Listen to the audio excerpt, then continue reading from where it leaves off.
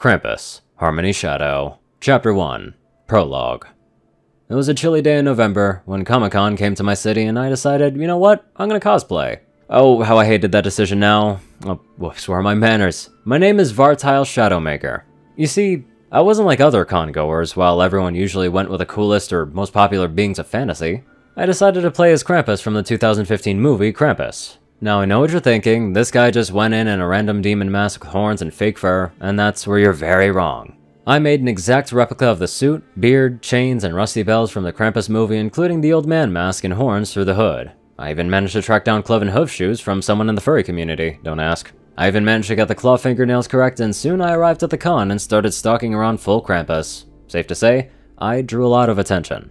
It's not every con that you see someone who's fully cosplaying as the literal shadow of St. Nicholas, but there I was. I should have known something was up the moment I started walking around the vendor booths, but I didn't pay much attention. I was having too much fun snarling and talking demonically with a bunch of spoiled brats. But as I walked past a particular booth, I couldn't help but overhear arguments. What do you mean you won't sell to me? The guy cosplaying as One Above All. Exactly that, said the ragged old man who was dressed as the old man from Wasteland 3. There's already one that I've sold to and I don't have anything like what you're asking for. The old man finished. It seems that you're bothering the nice man. Now why don't you get out of here before you learn what happens to naughty boys and girls? I said in my demonic voice. Oh yeah? And what are you? He said, turning around getting quieter, as he realized who I was cosplaying as. Boo, I said, causing him to scream and run away in fear. I laughed in my normal voice as the merchant behind the table cackled with me. Thanks a lot, lad. He was really starting to irritate me. The old man said. He looked my costume up and down and asked, So, what can I do for you, Krampus? I smiled as I walked up to his table to look at his wares. He had spell books, devil fruit, the Necronomicon. But what caught my eye was the sack filled with toys and 4 rusted old bells. I picked up one of the bells and was amazed as it had a Group von Krampus engraved on it. I was practically jumping from joy in my head. I'll take these 4 bells. And, what's in the sack? I asked, pointing to the old burlap sack that he had in a corner. Just some old toys. Would you like to take a look and see if they're to your liking? He asked. When I nodded, he walked over and picked up the sack, bringing it to the counter. I opened the sack and I literally almost fainted. The entire sack was filled with replicas of the evil toys Krampus had. How much for the bells in the sack of toys? I asked, as I reached for my wallet, which I had hidden under the soot-covered red jacket that I was wearing. As I began to pull it off, the man waved off my attempt. No, that won't be necessary, he said, as his eyes lit up and a smile formed on his face. It's the least I could do to repay you for driving away that false One Above All. That, and it doesn't seem right to let Krampus go without being himself. He finished. Thanks, I said, picking up the bells and attaching them to my chains. As I did this, the merchant's smile turned almost demented.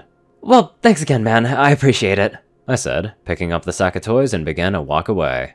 Oh, it was no problem. Enjoy your trip, Krampus, he said, cackling madly again. I turned around with a confused look in my eyes as I began to feel lightheaded. As I started to black out, I heard the merchant call out one last time. I can't wait to see what you can accomplish. Some things can't be changed. And with that, I finally blacked out. I groaned as I started regaining consciousness. Oh, my head, I said, putting a hand against my skull. Did anyone get the license plate of the truck that hit me? I finished rubbing the spot where my skull felt like a hammer was striking an anvil. I decided to open my eyes, and when I did, I instantly regretted that decision. I wasn't lying on the cold floor of the con, and I wasn't in a hospital room like I thought it would be. Instead, I was in a very dark-looking forest. Well then, I started, and instantly stopped as I was still talking in my demonic voice. This can't be right, I thought to myself as I tried to get to my feet. Once I was finally standing, I braced myself against one of the old trees in the forest, and started panning my head back and forth trying to locate a pond of any kind. I didn't see anything, but my ears picked up the sound of running water. I turned my head in the direction and heard it, and attempted to start walking towards it. I say attempted because I was hunched over, and when I put one of my hands against my back, I felt the wicker basket I had made specifically for my cosplay. Deciding it would be easier for me to walk out without such a great weight on my back, I attempted to take it off. It wouldn't budge when I turned my head, and I noticed a burlap sack resting against the tree next to me. I don't know why I decided to grab it, I just did. I tried opening the basket and it actually opened, so I decided to put the sack in there instead of carrying it on my shoulder. I turned my head once more towards the stream and started trying to walk. I found that my movement was slow like my attempt at stalking a Comic-Con, and that my footfalls felt heavier. Once I reached the stream, I dropped to my knees and looked into the crystal clear stream to see the old man mask staring back at me. and I put my hands to where I knew my mask ended, but I felt nothing but skin and sharp nails. Looking back into the water, I realized there weren't any seams to indicate a mask, and when I attempted to pull off one of the fake nails, it wouldn't budge. At this point, I was starting to freak out, but once I lost it, I was looking down and lifted the coat from around my feet, and realized that the cloven hoof shoes that I was wearing turned into my real feet. I fell onto my ass, and started hyperventilating, until my memory dragged up the con and the merchant. That motherfucking cock-sunning son of a douchebag-lapping numb cunt of a son whore turned me into the real Krampus, I said angrily.